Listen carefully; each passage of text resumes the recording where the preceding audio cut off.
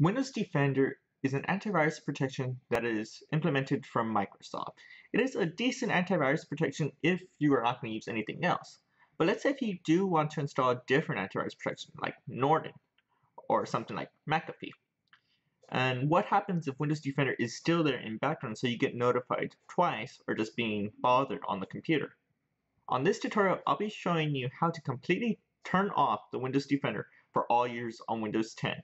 To do this, you have to have administrative to be able to turn it off. I would also be showing you how to turn it back on if any cases that you need to turn it back on again. Let's get started.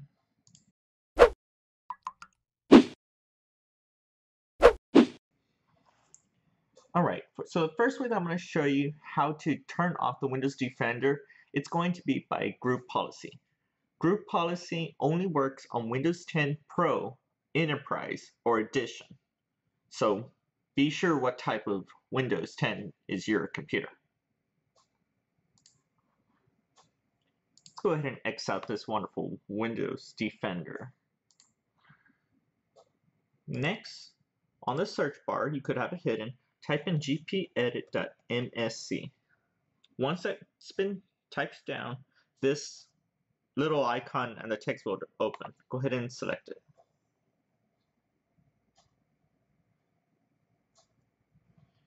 Next, go ahead and open it, and you can expand it if you want to, and you'll see a list of different locations.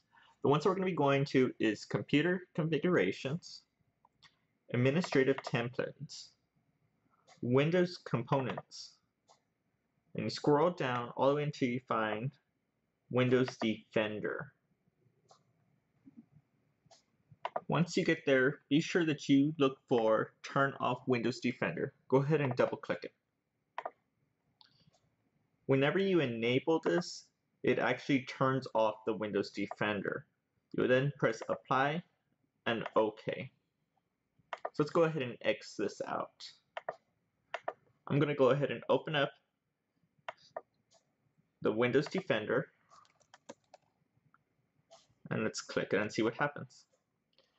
And here's your message. This app is turned off by group policy. Pretty awesome, right? Now the Windows Defender has actually been turned off. I'm going to go ahead and turn it back on again, that I can show you how to do this through registry.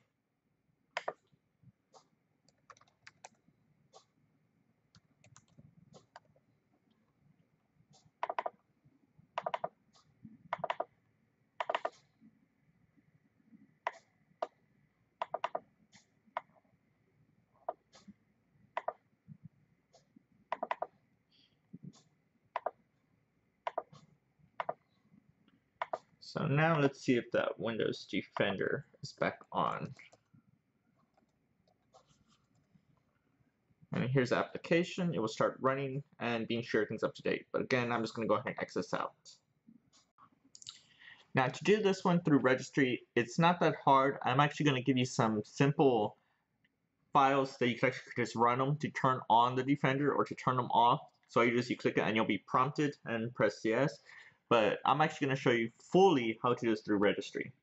So to do this, just go ahead and type in the search and type in regedit and press enter.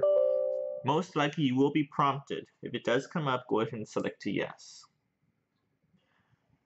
Okay, once it gets here, go ahead and go to local machine and then software. And scroll until you see policies, then look Microsoft, and then you'll find Windows Defender. You will need to create a new file, and it'll be a D word 32, and type in disable anti-spyware. Once you type that in, go ahead and click it and put the value to 1. Whenever it turns to 1, and then disable the anti-spyware, that will be Windows Defender. So let's give it a try.